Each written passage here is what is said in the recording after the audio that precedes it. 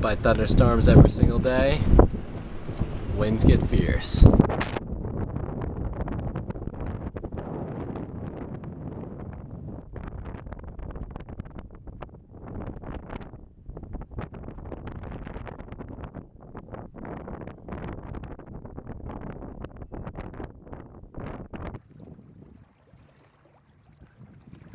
The anchor road wrapped around the keel.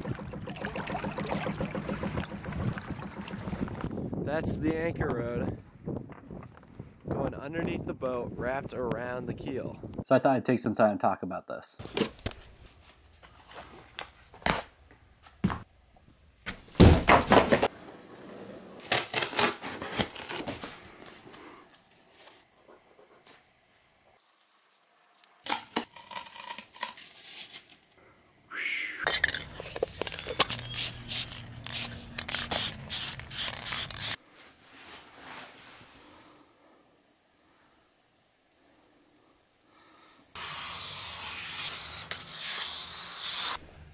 A regular kind of circumstance, the wind is indifferent, not so much of a factor, but the current's mainly the factor when you're anchoring here. So you're anchoring with the current in this river, and then let's say this is the weather front. Usually when a weather front comes through, the wind will shift right before it hits you. The wind will shift directly from the front. So let's say the front comes from the opposite direction that you're anchored in. And this is where this situation could also occur, of this irregular swinging around, and then once the wind eventually dies back down is when the keel wrap can also occur. So your boat's kind of like in this neutrality, doesn't really even know which way to swing. In this case, your boat's going to pull into the opposite direction that you set in, and in this scenario you're more likely to drag. You can see here the wind was blowing starboard and the current's actually going port. It may be hard to see, but you can tell by the white bubbles.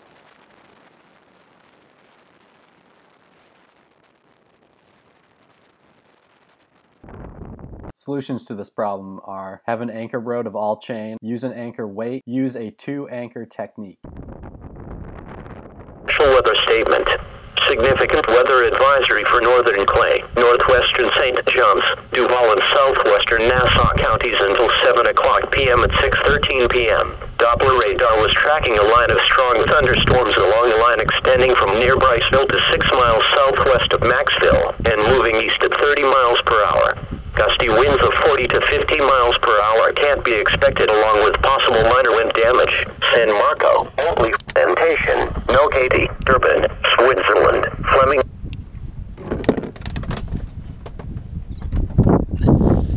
Here we go again. Round 100.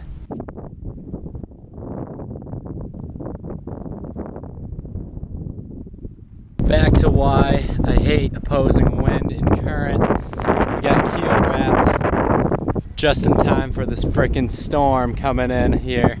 In order to get it out, attached a fender to the road, toss the whole frickin' anchor, road anchor chain, all detached from it overboard, and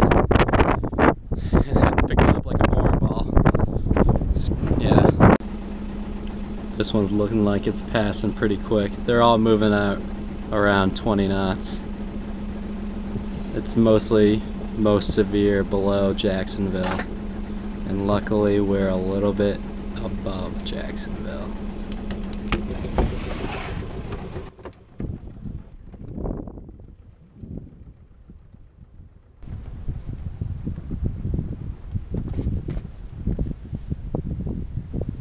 Quite an interesting anchorage we are at today. We chose this one because these thunderstorms keep rolling through. We left at about 6:30, 7 a.m.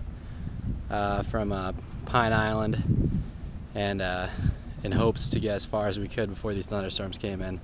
And yeah, they came in fast. They came in around 1:30 p.m. So we got barely 5 to 6 hours of travel time.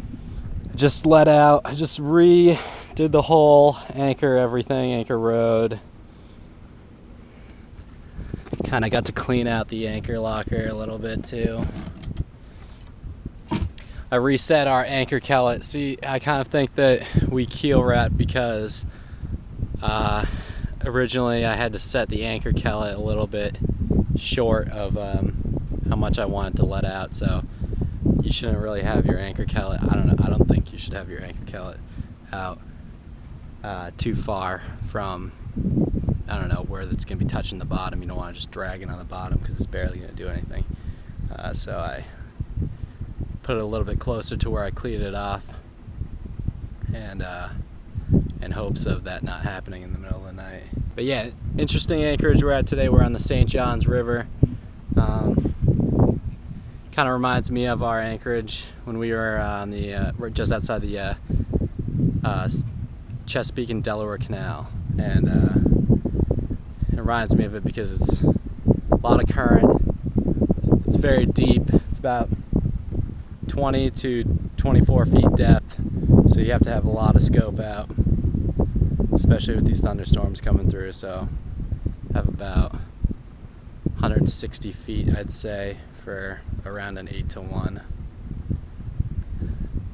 But yeah, it reminds me of the Chesapeake and Delaware Canal because the current, we're in a big huge river and these massive ships. Here's one coming through right now. These massive ships just come rolling on through. A little bit eerie being next to it, being anchored next to this like huge shipping lane, but really shouldn't be a problem. We've done it before, and you know, as long as you don't drag into the channel, that'd be pretty horrifying. Yeah, so got us fairly close to the shore. This is a recommended anchorage on the ICW.